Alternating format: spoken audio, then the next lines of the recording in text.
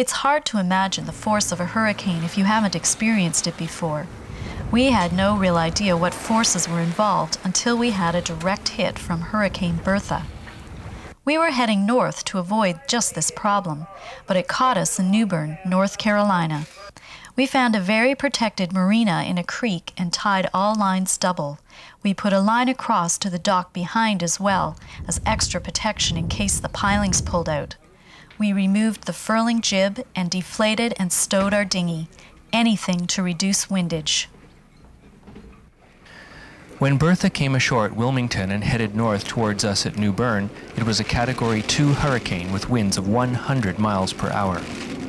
Northwest Creek Marina has fixed docks, so we were worried about the rising water with the storm surge and stayed on board to adjust lines in the storm as the boat went up above the docks.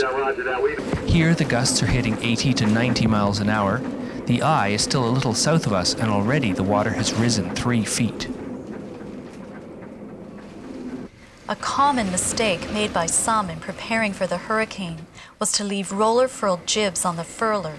They should be taken off and stowed because they can come undone in storm-force winds.